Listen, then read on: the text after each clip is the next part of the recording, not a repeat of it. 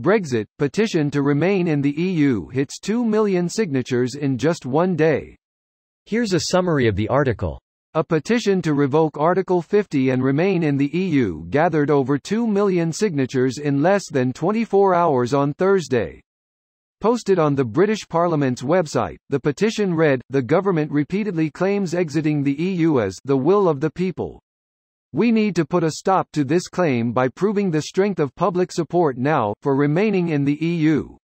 A people's vote may not happen, so vote now." Petitions with more than 100,000 signatures are automatically considered for a debate in Parliament. Nearly 2,000 signatures are being completed every minute, the British Parliament's Petition Committee said on Twitter.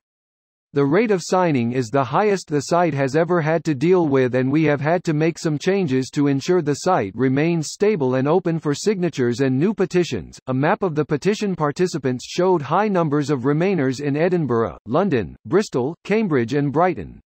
A previous petition which called to revoke Article 50 if there is no Brexit plan by the 25 of February received 136,400 signatures and was subsequently debated in the House of Commons on the 11th of March. This post received a score of 48,262, with an upvote ratio of 83%. Here are the top comments in response to this article. It would work better how we did our flag referendum. Edit. This is not a comment on the wisdom of Brexiting or not, it's a comment on the democratic process. Also, I'm aware our flag referendum was a shambles, but that's kinda the point. The proposal phase was shit and so the change never went through. Well, you'd think, wouldn't you? David Cameron only held the referendum because he wanted to get the anti-EU people off his back and he was sure Remain would win. No one actually thought through what would happen if Leave won. You're spot on, his unbridled arrogance lead us into this mess. Plus voters. The people aren't exactly blameless here. I remember reading an editorial which talked about how voters in economically poor situations were presented with two choices. Stay, everything remains exactly as it is. Leave, things will likely change, possibly for the better. It was a simple choice for these people even though they had very little real information to base their vote off. It gained 1 million signatures in less than 8 hours. I made a Google Sheet along with some JavaScript to track and chart signatures and predict when, if ever, it would exceed the number of Leave votes in the 2016 referendum. Opening square bracket. Edit, gold. Wow, thanks very much.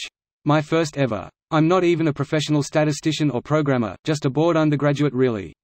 It's limited by the capacity of the website to handle the sheer amount of signatures. The website went down, then afterwards people needed to wait hours for the email verification in order to sign while the system caught up to them. Hence the linear increase today. They've also reduced the frequency with which the counter updates, which is giving me zeros in the change column. Yeah, last night it was updating at the rate of 100 every 4 seconds or so, and this evening, after the downtime, it was up to 250 signatures every 4 seconds or so.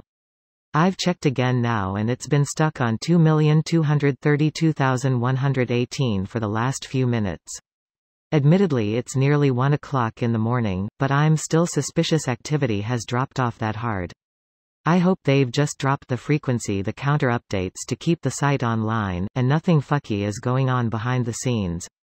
When you get unprecedented scale, you don't fudge the numbers, you call in the technical experts to make it work as well as possible.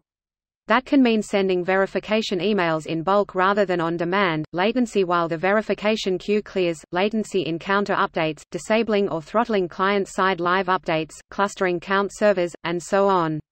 This is the sort of thing YouTube deals with every day, and is why its numbers are almost always approximate. Your vote is counted, it just takes a while to see it happen.